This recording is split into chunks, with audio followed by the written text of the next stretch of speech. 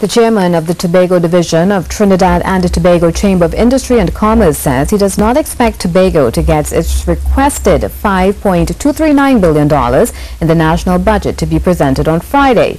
He hopes that the Finance Minister, Com Imbert, puts serious measures in place to assist in diversifying Tobago's economy. Here again is Patricia Nicholson.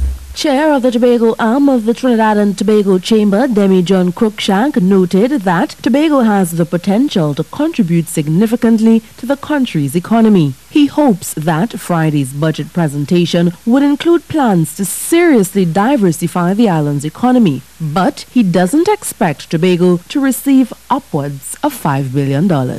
If you look at what the Minister of Finance has indicated, he has indicated that the budget will be cut by approximately $10 billion, which will go down to approximately $53 billion. So I'm not optimistic that we will get $5 billion at all.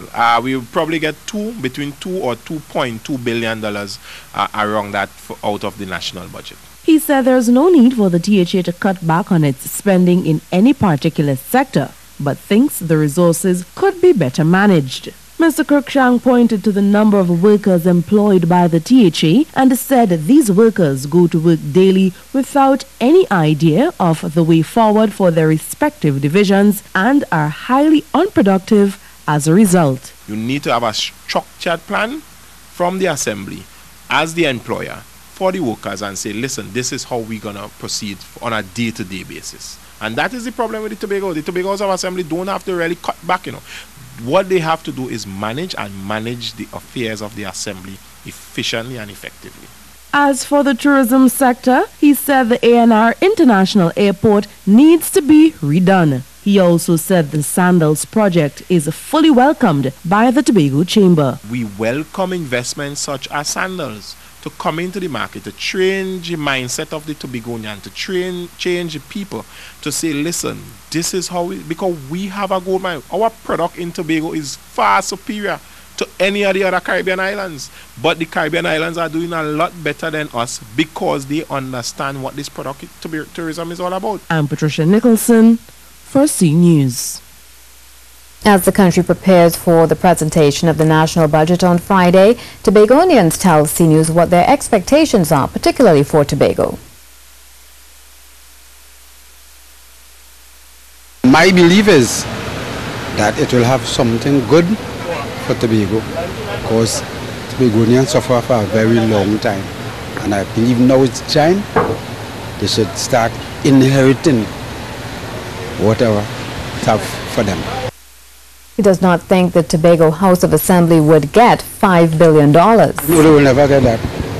They won't get that, but they will get something good.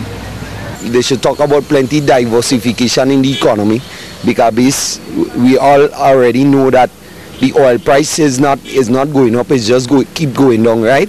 So we are keep on going into deficit and that is not becoming the main income of the country.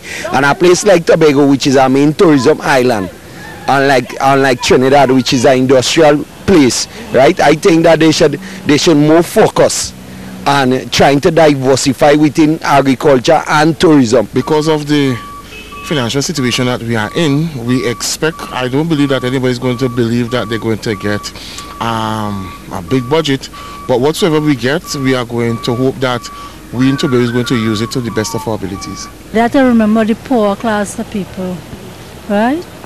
All the poor people that don't know how to budget them, how to tax them.